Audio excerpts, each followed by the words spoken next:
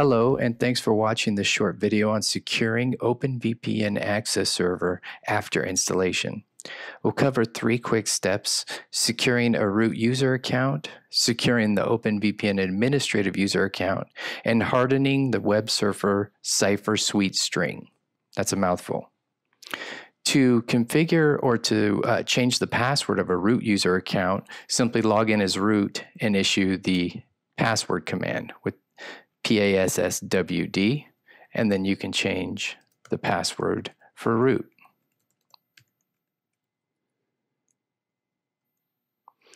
Now, OpenVPN Access Server comes with an OpenVPN administrative user. We call it the Bootstrap user.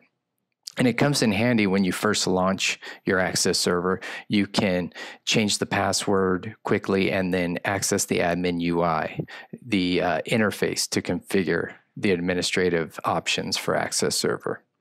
However, once other users are on Access Server and it's deployed in your organization or in your environment, you may want to disable that administrative account. So to do that, we'll get into the config files of Access Server.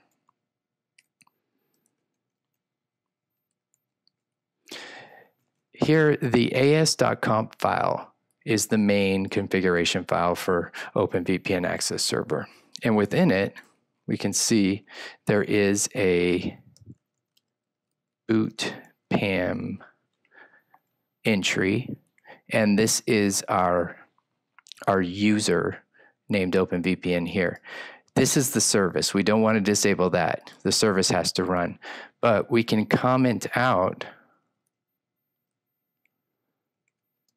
the OpenVPN user entry and then restart the service.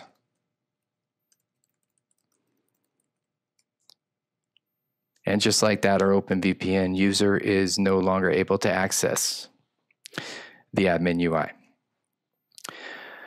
The web server cipher suite string is fairly secure by default. We use the default SSL string, and I would say that that is moderate security. However, it can be configured, it can be implemented if you, for instance, want to disable 3DES cipher suites.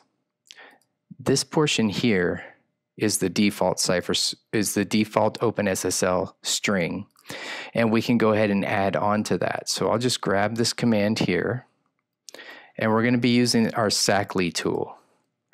If I get into the scripts directory here at user local OpenVPN_AS scripts, we have a number of tools that are available for the command line. SACLI is probably the most versatile tool and most widely used.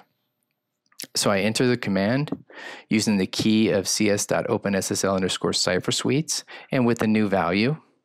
And then I do a warm restart, which is again using SACLI. And there we go. Our command has taken effect, and the cipher suite has been enabled on this Access Server.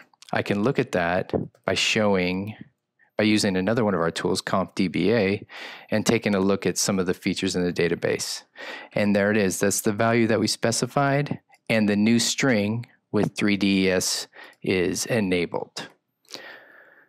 That's it for this short video. Thanks for joining.